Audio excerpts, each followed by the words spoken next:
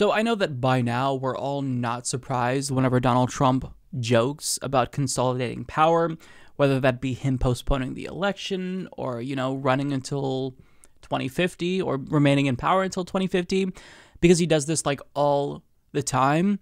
But it still should never be acceptable. Like, as little as I care about norms, the one norm that we should all care about universally is the norm of democracy and respecting democracy, because democracies, they can't function, they can't survive unless there is a buy-in among the populace. So once we all check out of democracy and we believe that authoritarianism is an acceptable option, that's when it actually does become an acceptable option, because these types of regimes, democratic regimes, they don't exist. They can't survive if there's no legitimacy to them. But Donald Trump is joking once again about maybe running for president in 2024. Take a look. We are going to win 4 more years.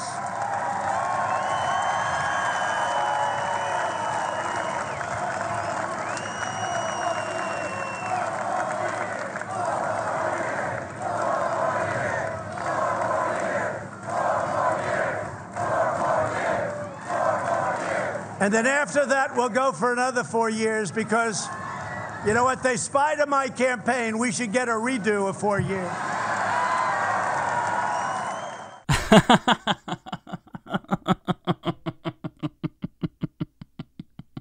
So funny. So funny. We're all laughing hysterically. Now again, he's trying to trigger the libs and troll, right? That's the excuse anyway. But it's not so funny when this president just recently floated postponing the election because of fraud due to mail-in voting. It's not so funny when he is deploying secret police to kidnap people on the streets of Portland, Oregon. It's not so funny when he is expanding executive power. Now, this isn't new to Donald Trump, but as we continue to allow the executive branch to grow with the amount of power that it has, it's not funny to see the sitting president joke about running for a 3rd term and just brazenly disregarding the Constitution. Like, this is not something that we should ever allow to be normalized, right?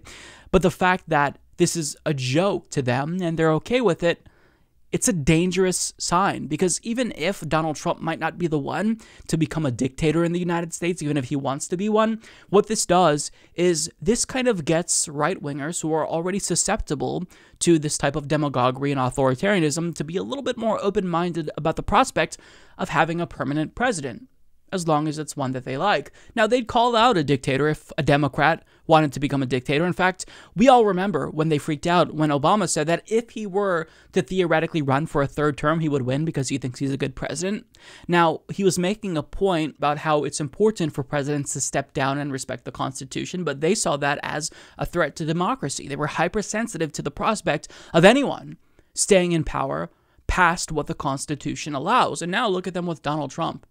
They freaked out about all of the executive orders that Obama was signing when he wasn't actually signing that much, comparatively speaking. And now Trump signs lots of executive orders, and they don't care about that. You know, even if conservatives are supposed to want to uphold traditions, we've seen them go further and further to the right, to where now they're openly flirting with not just fascism, but authoritarianism with Donald Trump. And you had one supporter infamously admit back in 2018, 2019, that she never thought she would want a dictator, but if there was ever going to be a dictator in the United States, she'd want it to be Donald Trump. And that might just seem like one outlier. Sure, it is anecdotal evidence, but you have to understand that this lurch to the right, it doesn't just signify an ideological shift for Republicans. You can only go so far right on policy to where enacting that agenda requires authoritarianism. It requires a decline in democracy. And that's what we're seeing. Like, Donald Trump got the Republican Party's feet wet with regard to authoritarianism. He's testing the waters. You know, it's trolling right now. But in spite of whether or not he's being serious or not, they don't seem too mad about the prospect of him becoming a dictator. Now, again, I don't think that Republicans in a vacuum support authoritarianism, but what this proves to us, or at least signals to us, is that they're open to the idea if it's a dictator that they want, if it's someone who's on their team. And the problem with this is, again, for democracies to be able to function, you should reject, like you should have a population instinctively reject the prospect of authoritarianism and even be so touchy where they won't accept jokes about it because that's how bad they think that would be, right? I mean, with dictatorships, you lose civil rights, civil liberties.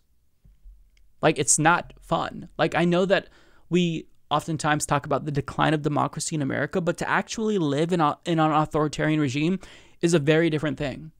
Like, ask any Tunisian who lived under the dictatorship of Ben Ali how fun that was for them, to where they actually had to be fearful of their own relatives, that maybe they were working for the government and were selling them out if they espoused any anti-government rhetoric. Like, it's not fun. And I'm not saying that even if we were to become a dictatorship, it would immediately get that bad.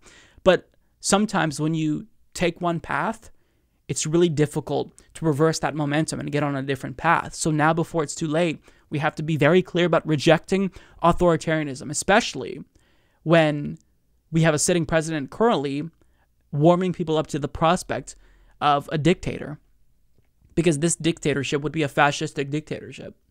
Now, again, this is not something that's guaranteed. I'm not saying that Donald Trump is going to be a dictator, even though I know he wants to be a dictator. But just the mere fact that right now Republicans are open to it and they're not outraged with Donald Trump saying I might run for a third term because they chalk it up to him joking. Right now, you know, it's something we can all kind of brush aside. But in 10 years from now, 20 years from now, what will be the sentiment towards dictatorship if things continue on the same path? So that's why I say we have to take these things very seriously. It's not just trolling or triggering libs. Like, democracy requires a buy-in to function. Because if it doesn't have people accepting democracy, then that regime fails. And all democracies have a shelf life. They're not just going to last forever because we have an old democracy. Democracy is a project that is ongoing, right? I would argue that we're not even a full consolidated democracy. Like, women didn't have the right to vote. Black people were slaves at the founding of our democracy. So democracy itself is a project. And a healthy society always continues on that path towards consolidating democracy, making it more vibrant and healthy. And with everything that we've seen from Republicans, with voter suppression, an attempt to sabotage the USPS ahead of an election where we're expected to see a record number of people vote by mail, and to have a president openly joking about running for a third term, this is a bad sign of what's to come. Mike is a total loser, so don't hit the subscribe button, okay? And whatever you do, folks, do not hit the notification bell either. Mike treats me so unfairly.